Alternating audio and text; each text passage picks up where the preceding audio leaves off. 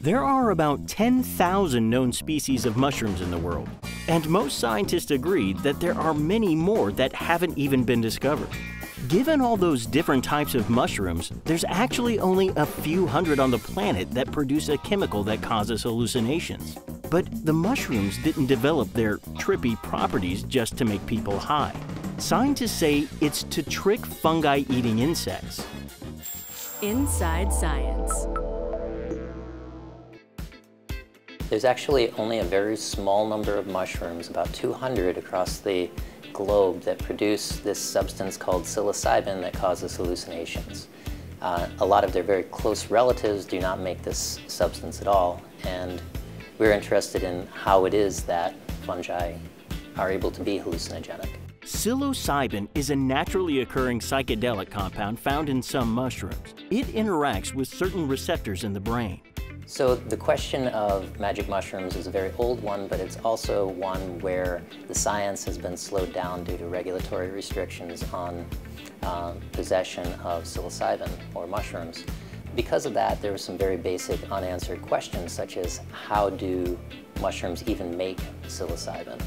In order to address this question, my lab compares the genes and the genomes of different species of fungi, different species of mushrooms, and through that process we're able to identify certain genes that are only found in the magic mushrooms. By analyzing the evolution of those genes, we were able to determine that these genes are evolving in a very specific kind of environment of decaying wood and animal manure.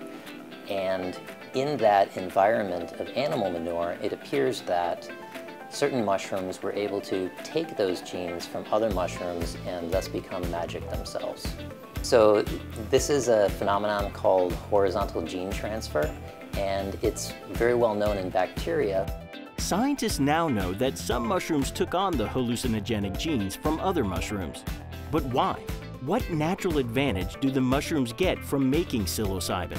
We don't think that mushrooms became magic in order to get humans intoxicated. We think that probably insects are the more likely targets of these compounds.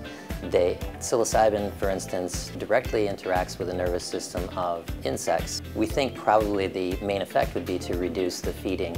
And there is evidence that if you stimulate the same receptors that psilocybin affects in the brains, in the nervous system of insects, it slows down their feeding. The bottom line, if insects don't want to eat the shrooms, then they can flourish in the environment. The interesting thing about this sort of work is that we're able to learn about different ways that fungi are able to interact with their environment, and not only how they interact with their environment, but how those ways came to be through evolutionary history. This is Inside Science.